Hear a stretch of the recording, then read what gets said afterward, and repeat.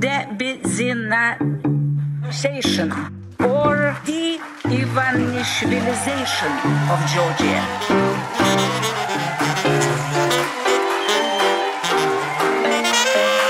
What does it mean, de-oligarchization? It means de-Benzinization or de-Ivanishvilization of Georgia.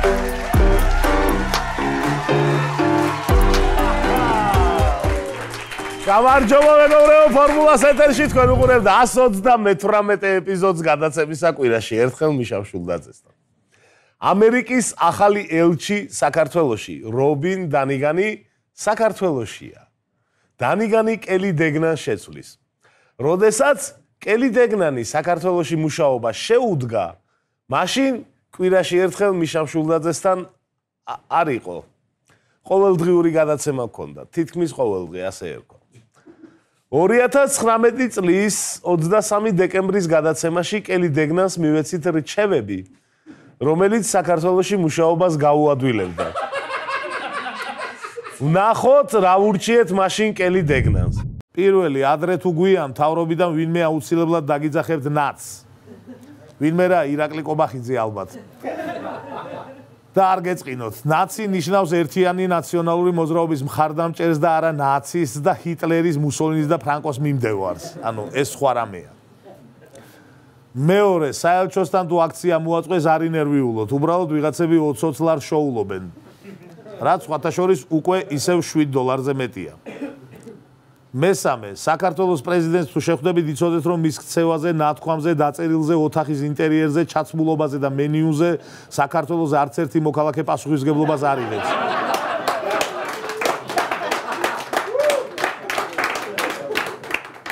ქართული ოცნების ჩათვლით. მეოთხე, ბიძინა ივანიშვილთანაც თუ მოგიწევთ შეხვედრა, ჩვენ რაც არ უნდა გირჩიოთ, ის მაინც გაგავოცებთ. და აზრი არ აქვს. ერთადერთი გახსოვდეთ, რომ თუ შტაბ-ეჭრილება გექმნებათ, რომ რაღაცას გატყუებთ, ესე იგი რაღაცას გატყუებთ. თუ შტაბ-ეჭრილება გექმნებათ, რომ არაფერს არ გატყუებთ, ესე იგი რაღაცას გატყუებთ. თუ შტაბ-ეჭრილება გექმნებათ, რომ ვერ ხვდებით რა შტაბ-ეჭრილება გექმნებათ, ესე იგი რაღაცას გატყუებთ. რაც უთხარით, მეგობრებო, ყველაფერი დაუჯდა. ამერიკის ახალ ელჩსაც მინდა მივცე რჩევები. რაც კელი დეგნანს ურჩიე ისინი პლუს დამატებით 5 რჩევა. საელჩოში საზეიმო ვითარებაში მიღებაზე არ დაპატიჟოთ ანრი ოხანაშვილი.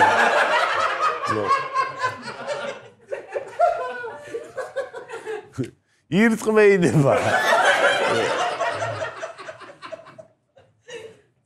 მეორე, ერთ დღეს რომელიმე კოცი თქვენსა და კელი დეგნანზე საუბრისას აუცილებლად იტყვის, რომ ვაის გავეყარეთ, ლუის შევეყარეთ.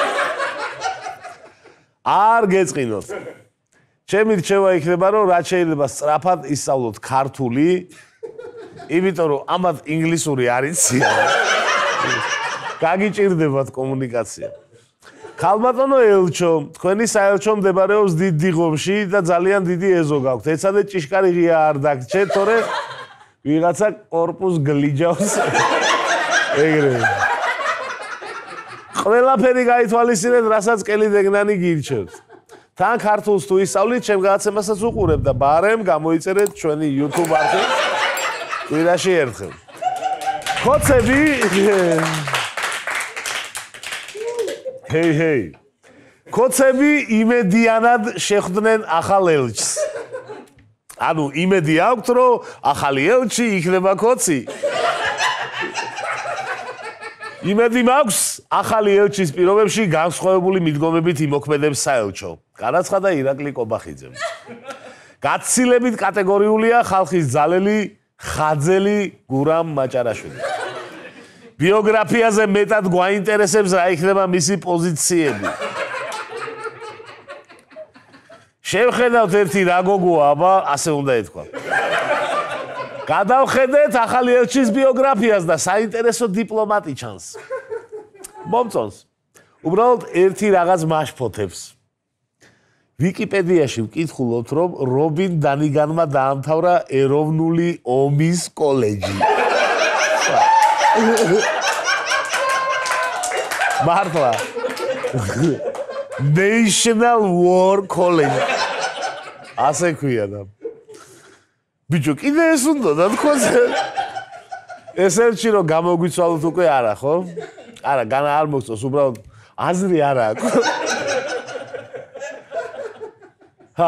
შეიძლება ტყუილია და ქოცებმა ჩაუწერეს, მაგრამ ეგენი გლობალური ომის კოლეჯს დაწერდნენ, გაიგე და ინგლისურადაც ვერ დაწერდნენ. აი ეგეთი ამბავია. დანიგანი სახელმწიფო დეპარტამენტში 1992 წლიდან მუშაობს. საქართველოში ელჩად დანიშნავდა რობინ დანიგანი ცენტრალური და აღმოსავლეთ ევროპის საკითხებში სახელმწიფო მდივნის თანაშემწის მოადგილედ მუშაობდა. 2018-21 წლებში იყო ავსტრიაში ამერიკის შეერთებული შტატების დიპლომატიური მისიის ხელმძღვანელის მოადგილე. 2014-17 წლებში მუშაობდა სახელმწიფო მდივნის თანაშემწის მოადგილედ სახელმწიფო დეპარტამენტის ენერგეტიკული რესურსების ბიუროში. დანიგანი ასევე მსახურობდა ამერიკის შეერთებული შტატების საელჩოებში ვიეტნამში, ჩილეში, თურქეთში, კუბასა და სალვადორში. აი ხო ამდენ გახართ ნამყოფი ქალბატონო რობინ, მაგრამ დამიჯერეთ. კობახიძის ნაირს ვერ ნახავდით. ვერსა. დინარაძეებს ოხრად შეხვდებოდი. მაგრამ აი თქვენ თუ კობახიძის მსგავსი სადმე გენახოთ, გამიუქმეთ ამერიკის ვიზა. სად არის? რომელიც 2033 წლამდე მაქვს. კოცებო, ანუ 2032 წლამდე შეგაკოდებით. და ერთი წელი რო დამრჩება, მე შეიძლება კი გავგაზო რა. შევხედო. საქართველოს ოფიციალური ვიზიტით ეწვია ევროკავშირის იშვიათი ქოცი, უნგრეთის პრემიერ-მინისტრი ვიქტორ ორბანი. ირაკლი ღარიბაშვილთან შეხვედრის შემდეგ ვიქტორ ორბანმა განაცხადა: მშვიდობა ყოველთვის სჯობს ომს. არ ვიცი ორბანი ღარიბაშვილთან შეხვედრამდეც ამ აზრზე იყო, თუ ირაკლიმ დაარწმუნა. მაგრამ ფაქტია, ვიქტორ ორბანი მშვიდობას უწევს რეკომენდაციას. ანუ მშვიდობასა და ომს შორის ისე მშვიდობა მაინც აი რო აწონ-დაწონო რაღაცნაირად აი მშვიდობა მაინც სჯობს. ევროკომისიის და ევროპარლამენტის პრეზიდენტები ისრაელში ჩავიდნენ. ორბანი აქ ჩამოვიდა, იმიტომ რომ ომს ურჩევნია მშვიდობა.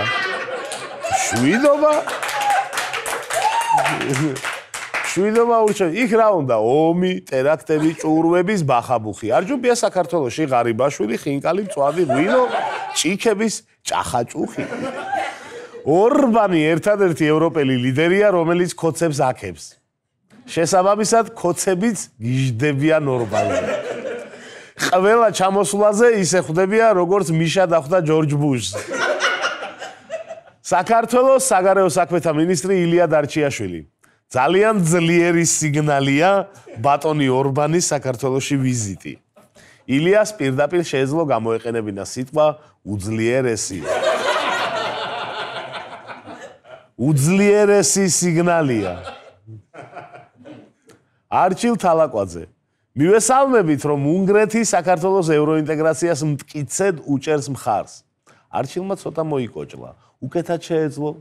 აქ ორბანის ვიზიტით გულზე გასკდა ნაცია, იმიტომ რომ მხარს უჭერს ევროინტეგრაციას.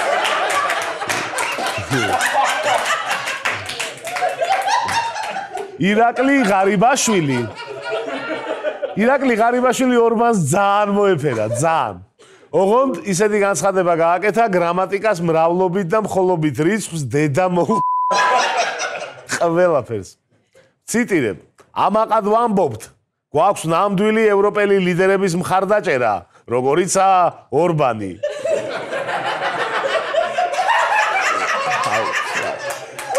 ანუ ღარიბაშვილი მხოლობითი რიცხვი, ამაყად ვამბობთ მრავლობითი რიცხვი. გვაქვს მრავლობითი რიცხვი, ნამდვილი ევროპელი ლიდერების მხარდაჭერა მრავლობითი რიცხვი, როგორიცაა ორბანი, მხოლობითი რიცხვი. კიდევ კარგი ქართულში სქესი და არტიკლი არ გვაქვს.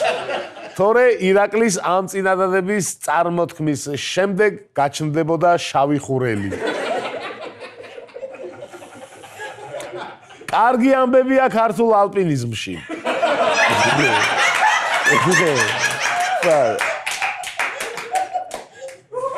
წულუკიანის სამინისტროს დაფინანსებით გამართულ თამსვლელთა ფესტივალზე თეა წულუკიანი დააჯილდოეს. ეს მოკლედ. ვისაც დეტალების გაინტერესებთ, სპორტის სამინისტროს დაფინანსებით ქართული ალპინიზმის 100 წლის იუბილესთან დაკავშირებით ყაზბეგის მუნიციპალიტეტის სოფელ გველეთში თამსვლელთა ფესტივალი გაიმართა. ღონისძიებაზე, რომელსაც 100-ზე მეტი სტუმარი ყავდა, ქართული თამსვლელობის განვითარებაში შეტანილი წვლილისთვის 6 ადამიანი დაჯილდოვდა. მათ შორის კულტურისა და სპორტის და ახალგაზრდობის მინისტრი თეა წულუკიანი. მხოლოდ მთებში იყო თავისუფლება და ავიდა იქაც თეა რომ დაალაგოს. გონი ადამიანს იცნობ და ამ დროს ალპინიზმის განვითარებაში შეაქვს თურმე წვლილი.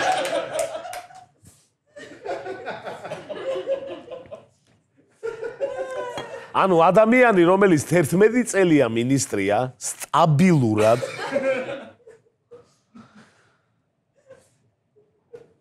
სიმაღლეების დაპყრობაში რა წვლილი შეიტანა ასეთი. აი საინტერესო. ადამიანი 11 წელია არც ზემოთ ადის, არც ქვემოთ.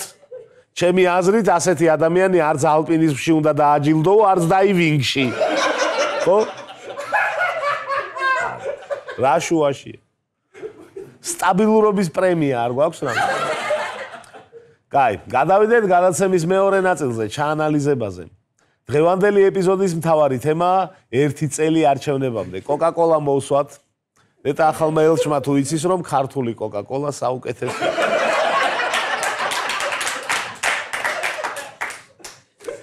ერთი წელი დარჩა საპარლამენტო არჩევნებამდე, რაც არც ისე ბევრი დროა მოსამზადებლად, თუმცა არც ისე ცოტა. ოპოზიციას მოუწოდებ მაქსიმალური მობილიზაციისკენ.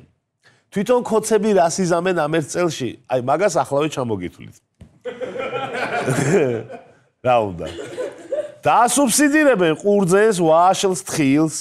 ამით შეეცდებიან მოიმადლიერონ შესაბამისი რეგიონები, კახეთი, ქართლი, სამეგრელო. დაასრულებენ წერეთლის რეაბილიტაციას, 8 თვეში არ გამოუვათ, ეს თავიდანვე ვიცოდით, მაგრამ წელიწადში და 8 თვეში დაასრულებენ. და საზეიმოდ გახსნიან, არ აწყობთ არჩევნების წინ აჯუჯღუნებული, აჯაჭყანებული ხალხი. ახალგაზრდობის გულის მოსაგებად კიდევ ჩაატარებენ კონცერტებს, თუმცა მაინც და მაინც არ გაეხარდებათ საარჩევნო უბნებზე მისული ახალგაზრდები.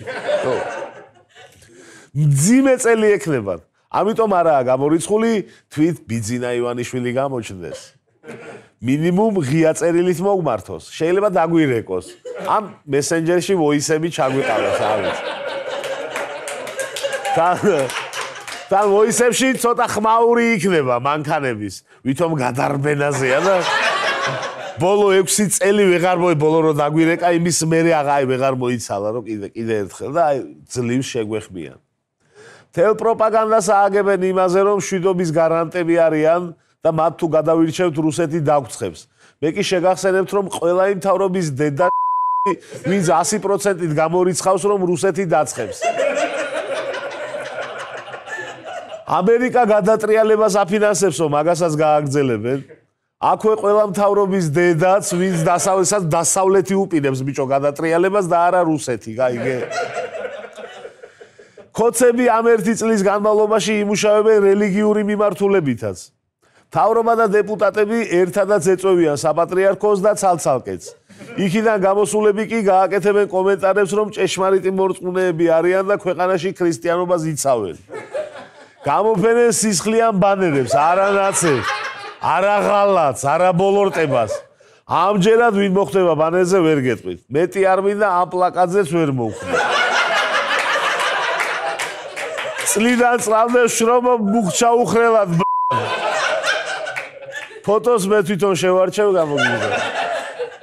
შეადგენენ სიებს. პირველი სია იქნება სოციალურად დაუცველების. აქ ექნება სერიოზული პრობლემები. ღარიბაშვილის თქმით, 9 მილიონი ადამიანი ამოვიდა სიღარიბიდან და ვიღა დარჩა. შემდეგი სიები იქნება ადმინისტრაციული რესურსი, სიპებში და აიპებში დასაქმებული ხალხი. ასევე დიდი ყურადღება მიექცევა პირობითი საჟელის მქონეებს და მართვის მოწმობა ჩამორთმეულებს. აი ამ ბოლო კატეგორიას მინდა მოგმართოთ. ეს ერთი წელი ფრთხილად იყავით რა. ხო შეიძლება არ დაждდეთ საჭესთან დასვამი. მოერიდეთ. ისედაც არ დაждდეთ, მაგრამ ეს ერთი წელი განსაკუთრებით. მერე რო არ მოგიწიოთ ბიჭო ქოცებთან გარიგებაზე წასვლა, გაიგე? იქნება ბაყაბუყიც. განსაკუთრებით აქტიურ მოქალაქეებს სუსი მოზდებს თვალების მიდამოებში. მე იმედია უკვე მოხდილი მაქვს.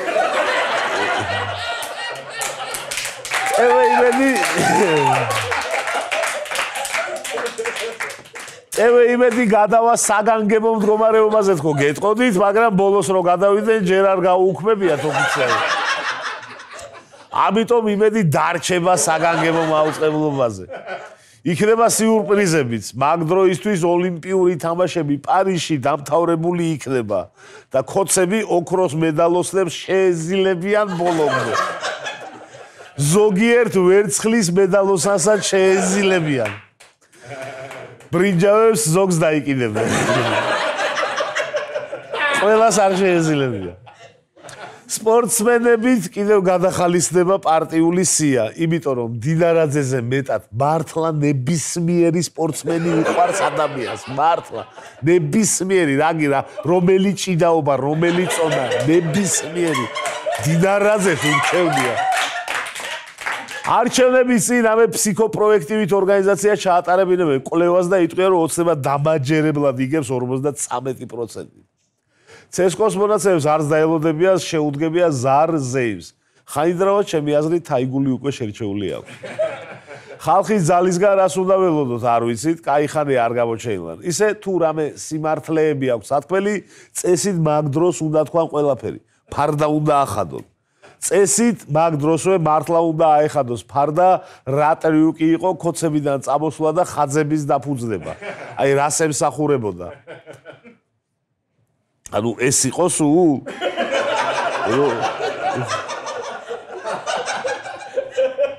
რავი, აი როგორ არის, იცი რომ პენალს ვინ დაარტყავს, ოსიმენი დაარტყავს, კვარაცხელი დაარტყავს, ზელინსკი და ნაპოლი ხო დაარტყავს.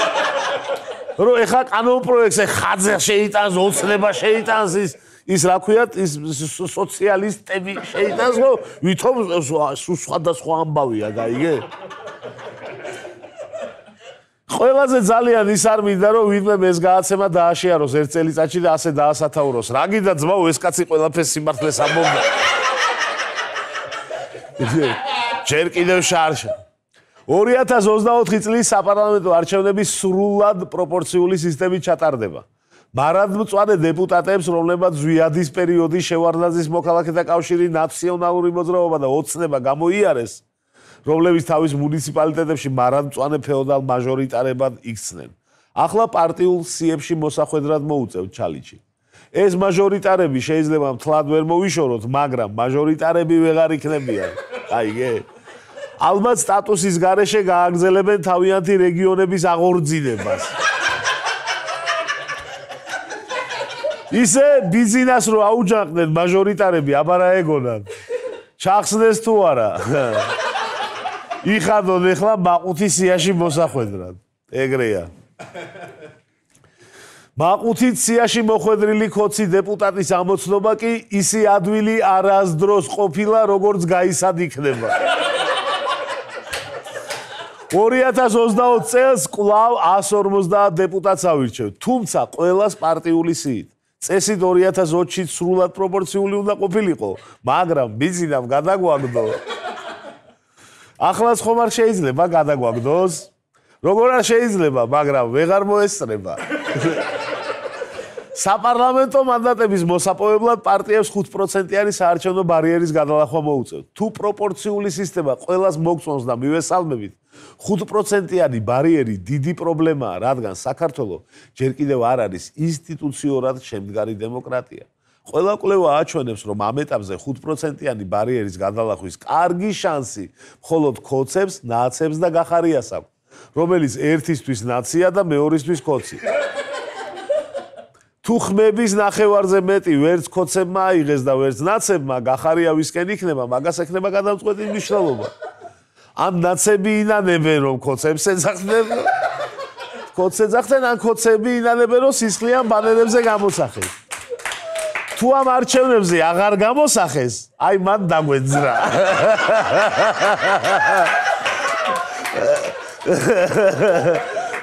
მაგას დავაკვირდეთ. საინტერესოა ისიც, რომ 2024 წლის საპარლამენტო არჩევნები ელექტრონული წესით ჩატარდება. თუმცა ეს არ ნიშნავს, რომ სახლიდან მივცემთ ხმას ID ბარათებით. No. თვალ ესტონეთიც არ ვართ, ჯერ. და მით უმეტეს აშშ. ხმა მეილით რო გავაგზავნოთ. ძალიან საშინლად ჟღერდა წინადადება, თვალ ესტონეთიც არ ვართ. ამიტომ ჩავამატე აშშ. რა საშინელება, რა დავაშავეთ, თვალ ესტონეთიც არ ვართ, რანაირად უნდა ვამბობდეთ ისე, რომ არ გამოდიოდეს ასე. ანუ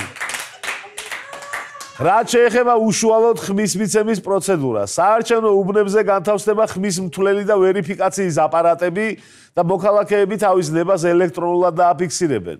აქ ორი მოსალოცი ამბავია. პირველი, ქოცებს არჩევნებზე თავისი პასტებით სიარული აღარ მოუწევთ. დაისვენებენ. და მეორე, ვისაც ID ბარათში დემონი გონია ჩასახლებული, ის არჩევნებზე სავარაუდოდ საერთოდ არ მივა. ვისაც ამიჯერა ცხადია, მას დასავლეთი არ უნდა და ქოცების ამორჩეველია. ანუ ეს კაია. ახლა პირველად გამიჩნდა სურვილი, რომ ეგენი ცოტა მეტი იყვნენ.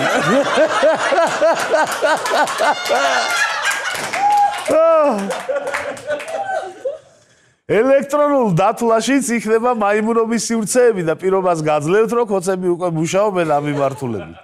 იმედი მაქვს, რომ რუსი ჰაკერების უმრავლესობა საქართველოშია და ჩვენი ნელი ინტერნეტით ვერაფერს შეძლება.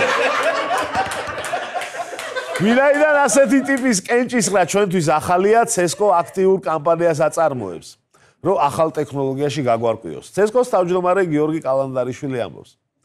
ელექტრონული აპარატების დემონსტრაცია ეტაპობრივად გაიმართება ხალხ მრავალ ადგილებში, მეტროსადგურებში, იუსტიციის სახლებში, მომსახურების სააგენტოს ფილიალებში, სავაჭრო ცენტრებში, უმაღლეს სასწავლებლებში, საჯარო და კერძო უწყებებში. მოქალაქეებს პირადად შეეძლებათ ნახონ და პრაქტიკაში გამოცადონ, როგორ მუშაობს ვერიფიკაციისა და ხმის მთვლელი აპარატები. მე ჯერ არ გამიტესტავს ეგ აპარატი, მაგრამ დარწმუნებული ვარ, რაღაც მომენტში მაქედან ვიღაც ფულსად ჩარიცხავს.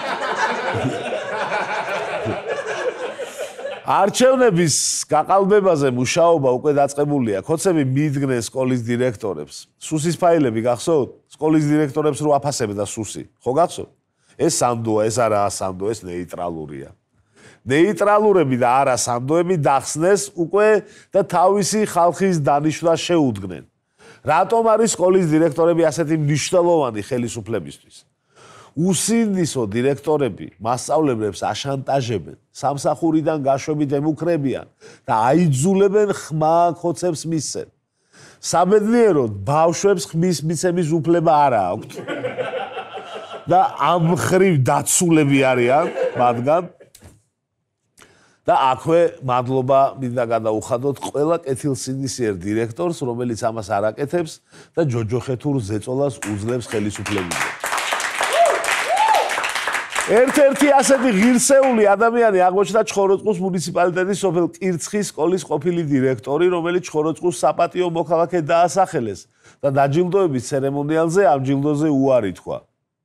მის ქალაქში გამეფებული უსამართლობის გამო.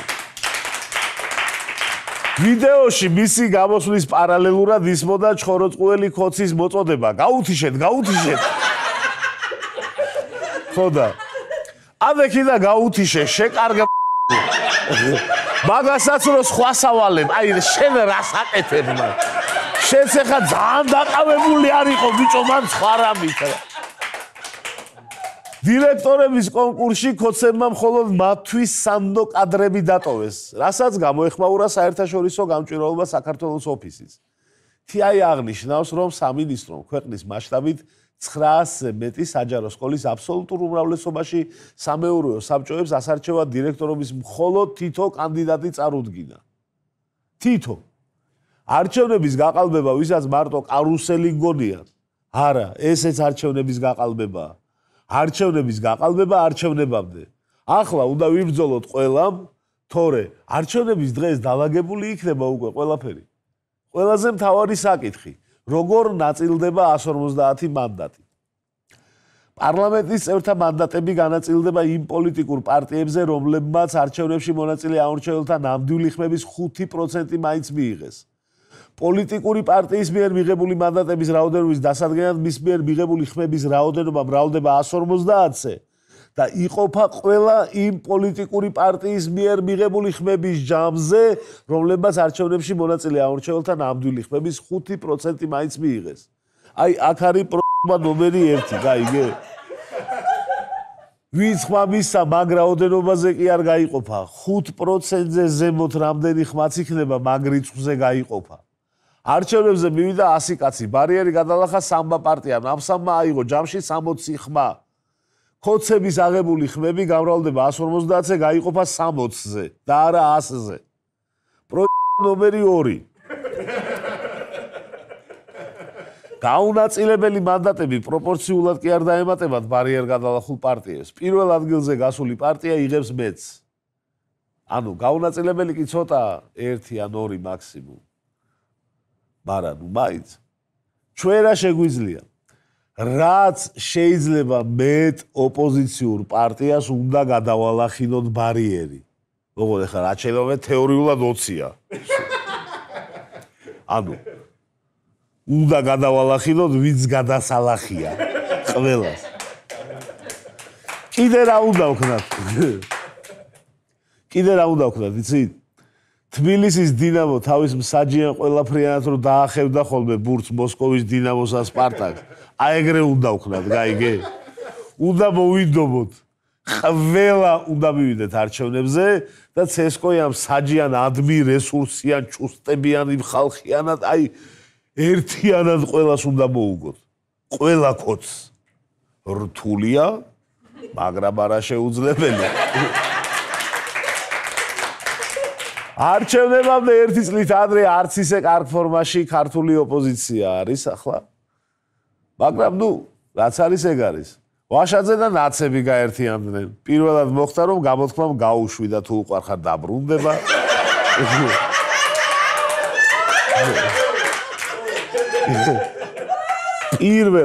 პირველად მოხდა რომ ამ გამოთქმამ გაამართლა.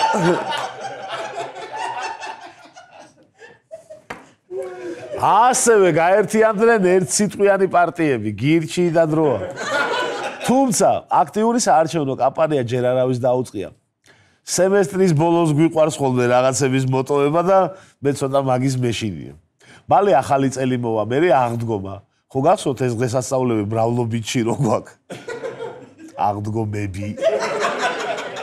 ახალი წლები. იქ ნათლის ღება, მე თებერვალია და საარჩევნო კამპანია კი არა. არაფერი არ გვიხარია თებერვალში. მე მოდის მარტი რომ მოდის ვაგინებთ. მე მოდის აპრილი, აპრილსაც ვაგინებთ. მე მაისის ნახევარს ვაგინებთ.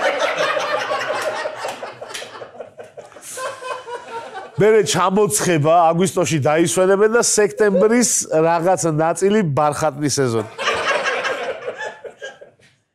ერთი თხოვნა მექნება. ეგ ბარხატნი სეზონი გამაზეთ რა. ხო შეიძლება. მნიშვნელოვანი წელია რა. ბიჭო, აგვისტოში დაისვენეთ. და 1 სექტემბრიდანვე დაიწყეთ მე საქმე.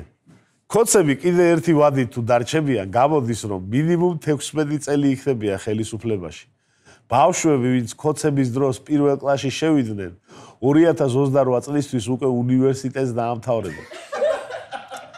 სრულ განათლებას კოცების ხელში ნუ მივაღებინებთ ბავშვები. უცხოები ხო არ არიან, ბიჭო? ჩვენები არიან. ცოდოა ეს თაობა. საქართველოში ცხოვრობს რამდენიმე ასეული 1000 მოქალაქე, ვისაც კოცების გარდა არაფერი უნახავს.